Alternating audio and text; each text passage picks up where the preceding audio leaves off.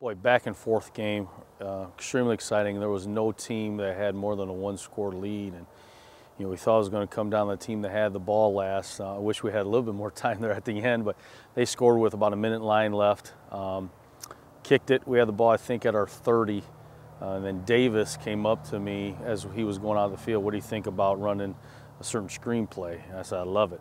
Ran it. He went all the way down to, I think, the 20. It was a face mask penalty. So it enabled us to put ourselves in position and ran a play. Spencer Schultz wide open for a touchdown, and then decided to go for a 2-point. Been to playoffs 9 times, haven't won a game. We got the ball 3-yard line with 30 seconds left. We're going for the win. And so ran the same exact play, but the corner came up a little bit on the bubble screen to Davis, and then Naraki was open, and Chase made a great throw, great pass protection, just great win for our team, our school, and our community.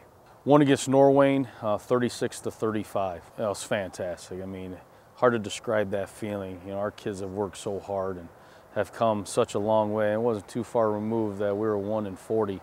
And it's definitely been a process, and our kids have had blind faith, what we've been doing, and to see that trust not only in us but in themselves and their teammates to come to fruition, the feeling is indescribable. So, obviously we're excited and we want them to enjoy this process, but when it's time to work, it's time to work.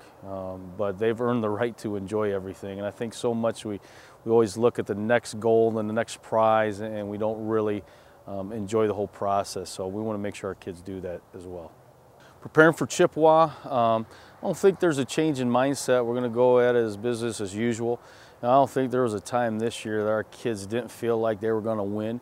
Prior to the game, during the game, we've been in a lot of different situations during the year, whether we've been behind late and come back and won, whether we've been up late and lost. So I think our kids are equipped to handle any of those situations. I really thought it helped us Friday night. But as far as this week, it's business as normal, and we've reset our goals, and one game at a time. And we want to win the region, and in order to win the region, you got to beat Chippewa. Yeah, we hadn't won a playoff game ever. That was our 9th appearance. I know they played 14-7. I want to say 2002, possibly to Delta. And that's when they had Nate Kamick, who played at Mount Union, was pretty darn good. But I think that's probably the closest that they had come to winning a playoff game. So, I've been in a situation like those before where, like I said, you've kicked it and it didn't go in. So I promised myself, if we get in those situations, we're going for 2 and going for the win. And, that's kind of our kids' mindset too. We don't play for the tie and keeping it going. If we got a chance to win right there, we're going for it. It's huge, not just for our team, but for our school and community. There's great people in Rossford, and we have great kids that go to school here. And I know we have some things coming down the pipe, as far as levies and things like that. And I know we talked about before the season that this season is important for bringing the community and school back together.